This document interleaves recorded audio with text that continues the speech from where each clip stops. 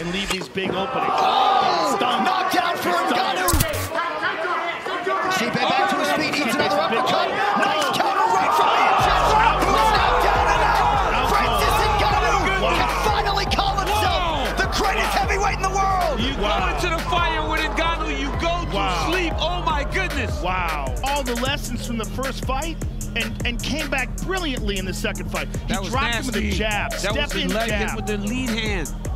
Yeah, and then swarmed on him, had him in big trouble, hit him with that uppercut, and look at that, Stipe fired back. That was the worst thing that could have happened for Stipe, though, Joe.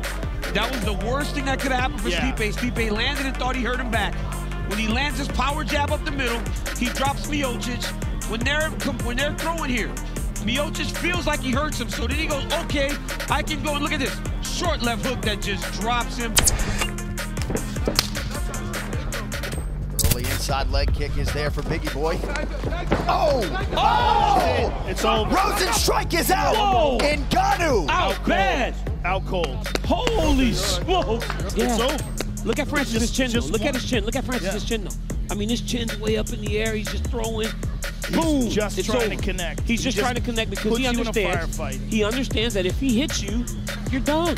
He just puts you in a firefight that you can't win. He's got a bazooka and you just have a gun. I mean, look at that. This guy's just, his chin's all up in the air and he's just like, I'm gonna hit him. And when he does, Biggie Boy goes out. Not a lot of people burning up Nick Maynard's phone to try to get a matchup with Ngannou. Oh, goes the lead. Francis Ngannou has arrived. Boom! And then boom. Let's take one more look at this left hook. I mean, just perfect on the chin. And shut him completely off. And his coach, Fernand Lopez, the MMA factory in Paris, they bring Ngannou. Oh! Ngannou knocks Arlovski down. That is it! The Predator Francis Ngannou. Live and in color. Here you see me, he's fighting at range. Arlovski fires, just misses. Ngannou comes over the top with the left, and boom, beautiful follow-up to his counter with that right hand. And look, that is not Ngannou's best punch, right? That's how powerful this man is. Look at this. He's almost fading backwards as he lands that right hand and sends Arlovski, who's a big dude, flying backwards to the canvas. Oh, man, they sting. And I'm just sitting here. I'm like tense. Oh my God! So nerve-wracking.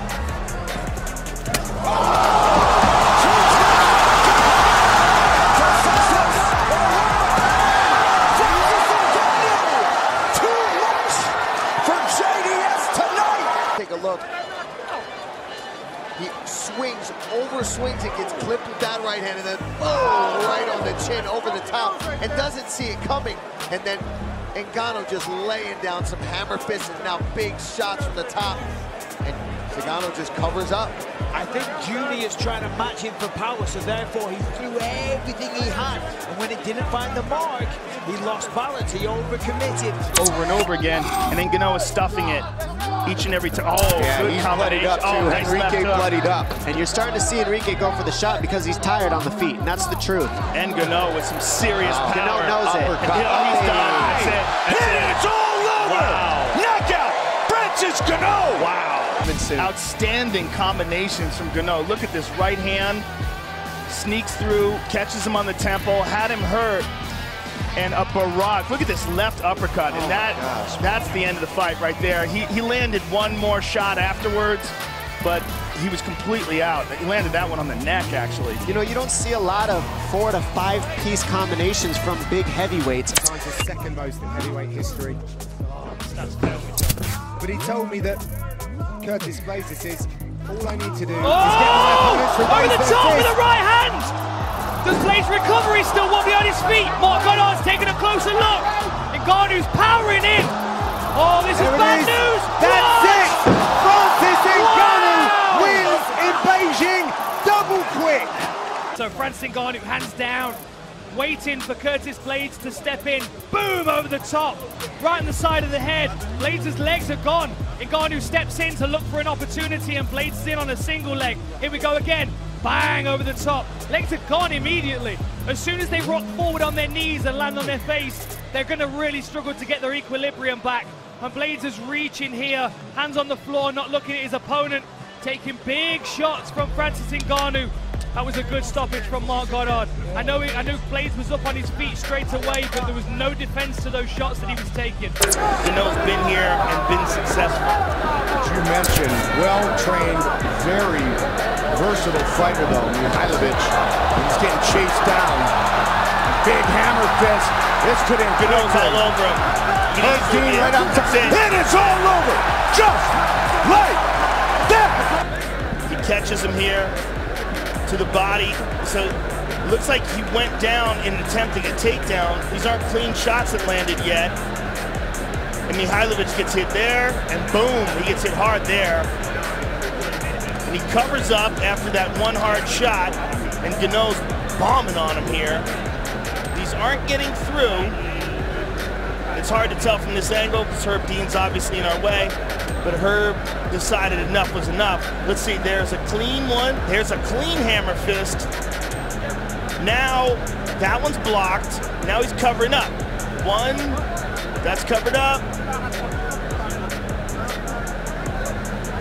And again, that one gets through to the neck, covered up, covered up. I mean, he's doing his best to block these shots, and I kind of see his argument there. Well, and if Hamilton can clinch and wrestle and grapple, he can change the complexion of this fight, try to extend Ngannou. As much as he can do this, that benefits him. I mean, he spent his entire life wrestling. Right. Still goes back to wrestle with his old college team. Oh, Kimura attempt here from Ngannou. Man, this guy is super strong. Look at this. He has it. He got it. Wow! Francis Ngannou by submission, round one. Look at this. He's using this to fight off the clinch as Hamilton's looking to go for a high crotch here. Just rips it, throws him to the ground, gets his base here, puts his knee on the belly and just says, you know what, I'm going to stick this behind your back. Anthony Hamilton is not a weak man, but wow.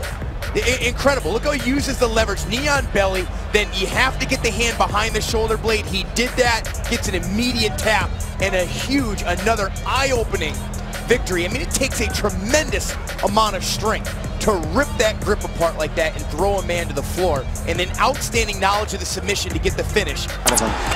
Much has been made of Velasquez's injuries, but in terms of his body, he's never felt more confident in it.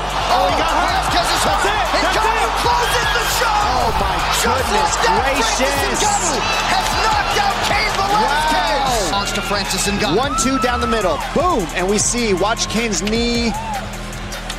It just gives out. Ooh, right there. Just gave out, just slipped, gave out, and then started eating some huge punches. I mean, that's all it takes. It was the first 1-2 that did the trick, and then the big heavy Ngannou right here lifting up, and then the weight, and you see it slide out, the knee pop, that's it.